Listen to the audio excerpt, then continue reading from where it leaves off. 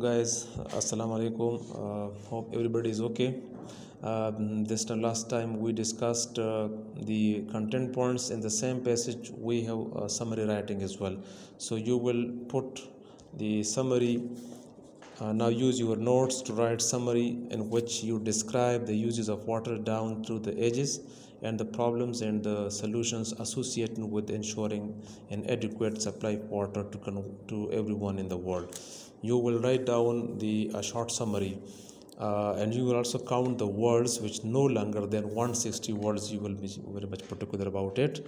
You can write the summary over here or in a separate notebook.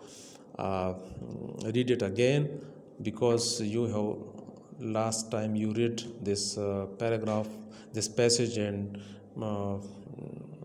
you have written the content points. So now you just write down the summary in this class, and you will be definitely solving all the rest of the questions. Question 2, okay, sorry, and question 9, you will complete all the paper from question number 1 2 is done, 2 3 4 5 6 7 8 and 9. All these 9 up to 9 questions you will write down in the your notebook, or most probably you can solve it in the past paper book.